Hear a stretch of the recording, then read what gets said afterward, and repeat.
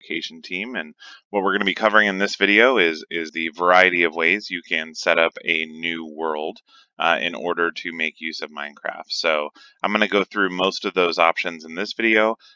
Exporting and importing worlds, which is another way to have portable worlds in Minecraft.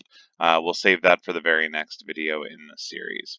So if I want to create a new Minecraft world, I'm going to go back to my home screen here, and instead of hitting settings, I'm going to go ahead and hit play.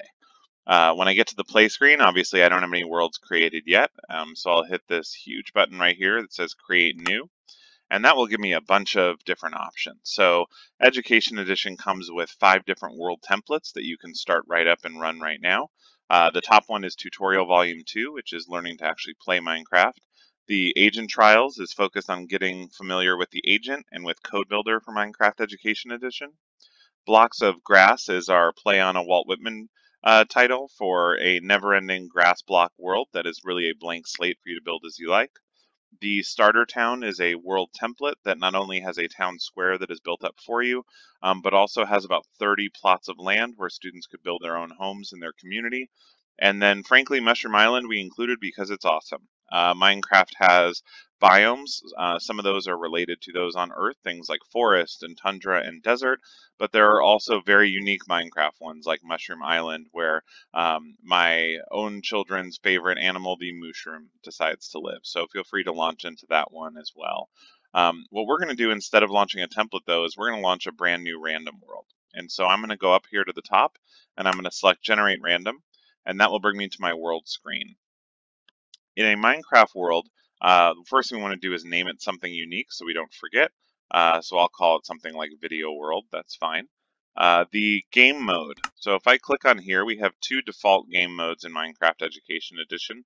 One is a survival world where you have health and you have hunger, and you probably shouldn't go jump off of cliffs, and you need to find food to survive, and you need to craft items from natural resources. Creative mode is the other default game mode for Minecraft, and that is a never-ending box of supplies for you. So you have infinite inventory. You also have the ability to fly around the Minecraft world, and you don't take any damage or health or hunger. There is also a difficulty setting. The difficulty setting is really not necessary all that much for most education opportunities, but I would say one way that you can customize this is if you're in, let me go back into here. If I'm in survival mode, for example, and I'm limiting my resources, peaceful mode actually will do some regeneration of my health and my hunger. So it's not as important at that point to go and find food and go and make sure you don't jump off of every short cliff whatsoever.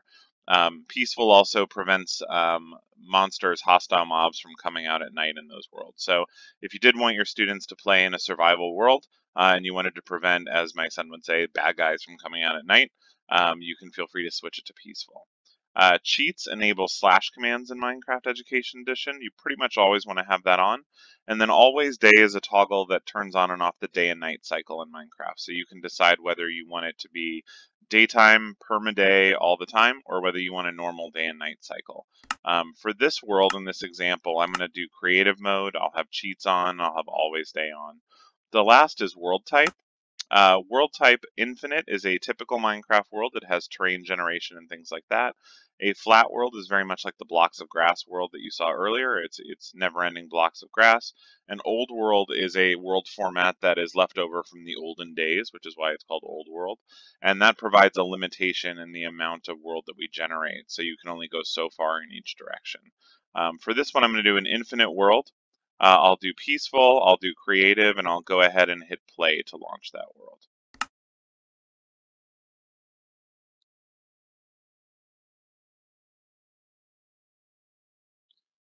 And there I am in my Minecraft world. You can see I'm in between a few different biomes. If I kind of double tap the space bar to fly up in the air, you can see I have a forest over here. You can see there's some mushrooms.